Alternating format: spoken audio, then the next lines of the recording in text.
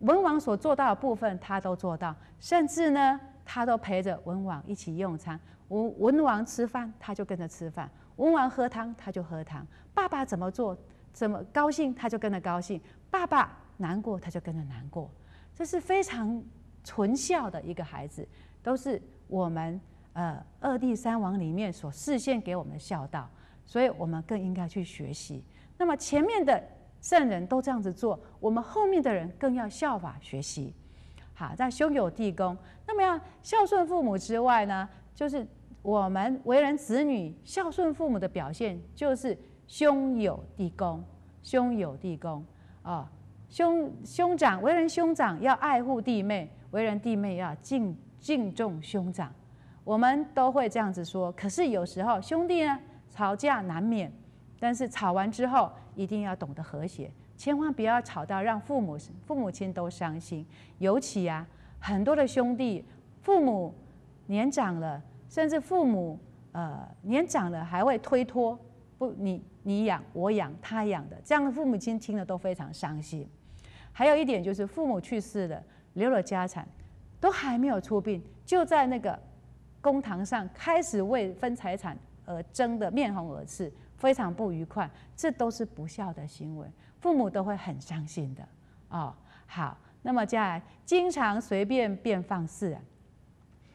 我们常说家是一个非常温馨的地方，不管我们在外面受了多少的考验磨练，还是多么的难过伤心，我们第一个想到的是要回到哪里去？回家，对不对？回家，那可见家它就是一个避风港，它是一个最温馨的地方啊，也是我们最亲近的地方。什么话不能讲，在家里都可以讲；什么事不能说，回去家里都可以跟爸爸妈妈说。哦，所以家呢，常常说它是一个唯一讲情可以不讲理的地方。为什么？当你耍赖放任的时候，爸爸妈妈都会原谅你。你再怎么拗，再怎么生气，你再怎么大发雷霆之后，爸爸妈妈再伤心之后，还是会原谅你，对不对？所以家它是可以说只有这个地方可以唯一讲情，可以不讲理，可以耍赖的地方。它是一个最温馨、最可爱的地方。但是呢，我们却不能因为它是一个最温馨、最可爱、最温暖的地方，我们就变成随便了啊！如果随便久了，这个家就不成家。上不上，下不下，长不长，替不替的，该尊敬的，该孝顺父母的不孝顺，该尊敬长上的你不尊敬，该疼爱弟妹你不疼爱，一个家乱七八糟，这哪像一个家？所以这是圣贤菩萨告诉我们的啊。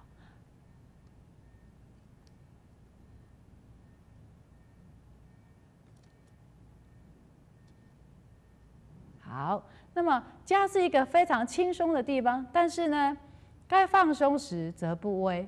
可是呢，也不要因为说它是一个很轻松的地方，虽然不能随便，但放松当中它不随便，可是也不能失去该有的这个威严，不威这是该有的尊敬。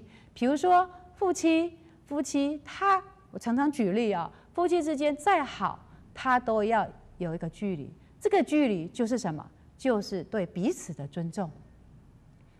尊重，你不能用命令式的。在我们家有个习惯，比如说要请先生或请小孩帮忙做事，我们一定不离3句话：请、谢谢、对不起。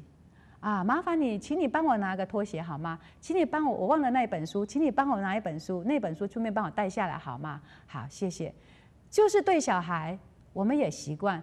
妹妹，请你帮妈妈拿一件外套，我忘记了，可以麻烦你吗？妹妹一定说可以，但是她拿下来之后呢，妈妈，这是你的外套，我一定说谢谢你。这就是在家里放松，但是他不威，可是却不能随便。也就是说，跟家人不管再亲密、再好、再亲近，必须尊重的距离一定要有。尊重是让彼此更和谐、更快乐，更尊重，但它不是让我们造成距离。尊重是尊敬，不是距离，只让彼此更爱彼此，更尊敬彼此，互信、互谅、互爱。好，那更重要的是亲子之间要有互动。亲子之间有互动。那么孩子呢，可以说是夫妻之间的沟通的一个桥梁。我们知道上帝因为他没有办法照顾人世间的每个小孩，所以呢，他就派遣了天使来照顾人世间的每一个小孩。而这个天使是谁？你们知道吗？在座的各位是父母，对不对？就是你们自己。所以我们都是上帝派来的天使，要来帮他照顾每一个小孩子的天使。我们对于孩子的教育更不能放松，也更不能不用心去培育我们的下一代。那么在教育的过程当中，要避免子女错行为。小孩子从出生到儿童、青少年、高中、大学到成人，这个过程当中，他是需要父母不断的关爱、提醒、照顾、教导的。但是在教导的过程当中，做亲子的互动，那是非常重要的。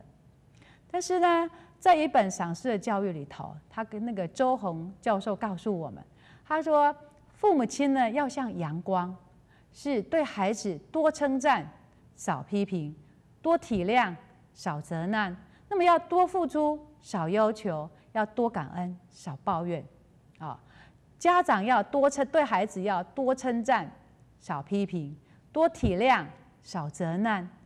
那么你这样子的做的话，才有办法要求孩子以后能变成一个多付出、少要求、多感恩、少抱怨的孩子。怎么说呢？他说，我们往往看小孩子在牙牙学语的时候，我们会期待他另外一幕就已经出来了。我的孩子现在虽然讲话不清楚，可是以后他必定是一个讲话口齿清晰的孩子。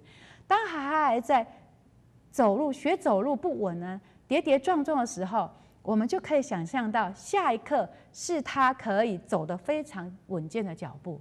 但是相反的，当孩子在求学的过程当中已经会走路，话也讲得很清楚的时候，我们父母的心态就开始做了不一样的调整。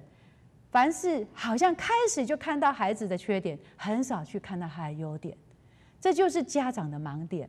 我们要尽量告诉自己，多去欣赏孩子的优点，多去少看孩子的缺点。孩子的优点要加以称赞，孩子的缺点要多包容、多教导。所以这个周宏教授他就说，我们要像阳光一样，让我们的孩子走到哪里，阳光就照到哪里，而不是孩子走到哪里，你就像冰霜一样，照到哪里，让他冷到哪里。对孩子要多称赞，少批评。孩子在被肯定跟称赞当中，他会不断的成长，不断的进步，不断的提醒。每个人都是喜欢受称赞的。在座的各位，难道你喜欢大家都常常指责你常常指责你、要求你，却不称赞你、肯定你、体谅你吗？人同此心，心同此理。孩子的敏感度、敏锐度，那种感受度是比我们来的更强、更深的。在座的各位家长，如果你希望跟你的孩子互动非常的好，希望你记住这句话：对你的孩子要多称赞，少批评。即使他一点点小事不是做得很好，你都要去肯定他。我们家的小孩有一个很爱画墙壁，那每一次他画墙壁之后，我想在座的各位看到我们的孩子涂鸦，你拿纸给他不涂，去涂墙壁，你们会不会生气？会呀，一定会生气。可是你生气，他还是照画呀。你是不是要用一个方式去制止他，去转换他？你拿纸给他，他没兴趣，但是你可以告诉他，这个墙壁我觉得我儿子我会跟他说，你画得很棒。如果你能够把墙壁上这些画变画在